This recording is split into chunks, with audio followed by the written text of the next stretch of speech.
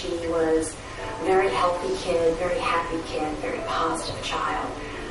Loved the arts of every kind, you know. Great equestrian. One of the greatest kids you could meet. She was really bright, outgoing, tiny. She was always tiny. But her personality was great. Just a wonderful, wonderful kid. She was just very much full of life. She could walk in a room and just light it up and help people. She loved to help people.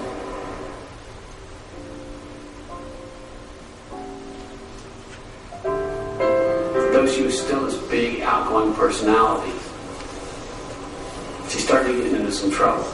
Near the end of her sophomore year, we found her not coming home and making curfew when we would ask her to make curfew. We found her at some parties or coming home drunk. We found her sneaking out at night. And then there were a few times where she just didn't come home at all. We didn't know where she was. We were tracking her down. And conversation after conversation that we had seemed to go nowhere. And this progressively got worse and worse. Her grades started to slip. She had some anxiety attacks during this time. And we didn't know what to do. And we thought it was a kid just acting out. In the long run, we found it was very traumatic for her and very upsetting for her, moving so far away. All of these things got really mixed up in the overall picture to really see that she possibly had a mental problem. If she's feeling depressed, if she's feeling some anxiety, then I need to look into that further. We took her to UVA for her psychological testing, and it came back that she was suffering from anxiety and depression. And we think that she was misdiagnosed. And the year started off pretty well. We got some calls from friends, and I could just kind of tell also when I would go up to visit her, and just calls from her, that things were starting to slide. As she moved towards 18 and 19, we started to see a tailspin. And her last year of her life was getting rougher and rougher. It was difficult. Not keeping up with classes. She was partying too much. I was concerned about her medicine. When I got the counseling bills, there were some appointments that she just missed completely. She had started cutting herself. She asked to come home. She just said, I can't handle it here. Because she was here and there and everywhere, she was seeing different counselors, and I thought, I really need to get her with a counselor that can stick with her, that can stay with her. Center for Family Counseling. Terry made the determination that she felt very strongly that Carole Ann had bipolar disorder, and this was January of 2009. The highest high and the lowest lows. Folks with bipolar disorder live above that and below that. And they'll do just about anything to get out of that space below that. And a lot of it's risky behavior. So she was living literally two different worlds, really. This world at the top with her friends, and then she came home to escape. And then she would leave home to escape the escape. Kind of odd to think about. She found out how tough it was and asked to come home. And we said, absolutely. She was very excited about that, celebrated Sean's birthday, had a great time, and then I knew, okay, I can start working with my daughter. Hopefully she'll want to work with us and get better. That's where we just didn't have the chance to work with her. And, she came home, and a few days later, killed herself. I went out and walked our dog, and when I came back, I called for her and looked around for her, and had a really bad feeling. There was just something about the house that was so still and quiet. And something just hit me, and I ran up to her room. It was as if I just knew. And that's when I found her. It wasn't her.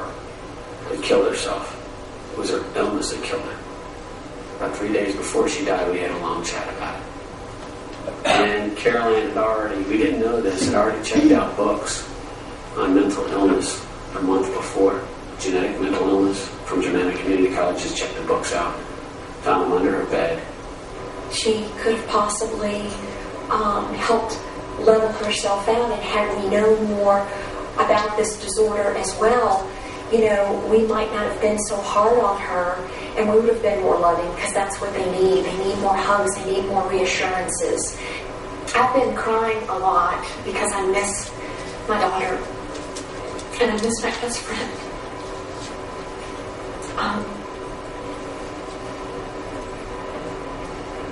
I miss her physical presence. I miss her making me feel so warm and happy, and everybody else so warm and happy. But a part of me, knowing the pain she was in, you know, she's out of that misery. But the majority of her life, she was always striving to help people with all of her community service hours and her love for people. And it is no question in my mind that she went to the front of the line, was chosen to be able to pick out the wings that she wanted, and that God has already put her to work. Carole Ann is now with me all the time. That brings me a lot of peace. Sometimes a tear, but it brings me a lot of peace. Carole Ann would be thrilled to know that she helped others, because that was her MO. There's about 5 people right now walking around with Carole Ann's organs, and we'd love to meet them one day. We really, really would. Give them a giant hug. I feel her spirituality in and around us all, and her friends, and in our house. And I have to work hard on earth so that I can be worthy enough to join my daughter in heaven. And that brings me peace. Carole Ann had probably 1,000 people or so at her wake. 800 or 900 folks at her funeral. I have no idea how many letters and cards we've gotten. 500, 1,000, I don't know. And we've read them all. Carole Ann was such a neat person that we don't want her death to be in vain. And we just don't want others to make the same mistake. Of course, if I could rewind the clock, knowing what I know, would I do things differently? Better believe I would. And maybe that's the message that we really want to get out to those families who have loved ones suffering from this horrible illness. You do have to treat them differently. And Carole Ann's life was great. She didn't go without. And so when people look at the Browns, they say, I am so surprised. Well, they shouldn't be any more surprised with us than they should be surprised with anybody in any situation. This can happen to any family. And we just have to be more diligent in looking for it.